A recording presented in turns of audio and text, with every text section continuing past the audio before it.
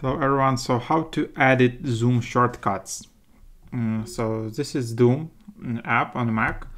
I can just click on my profile picture and I can just go to settings. And then here I have keyboard shortcuts. So these are the keyboard shortcuts from Zoom. So you can just, like for example, schedule meeting, just click on it and then just type a new shortcut, and there you have it. You just added a shortcut.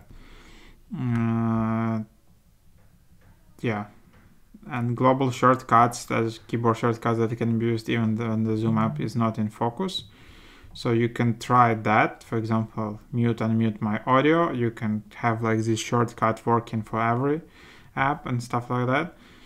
But then if you, of course you can just also have not only Zoom calls but also Zoom chats and general Zoom shortcuts, and then you can always just restore defaults here. So that's basically it. Super cool. And if you're a heavy Zoom user, it makes sense maybe to learn these shortcuts. It will make process faster for you.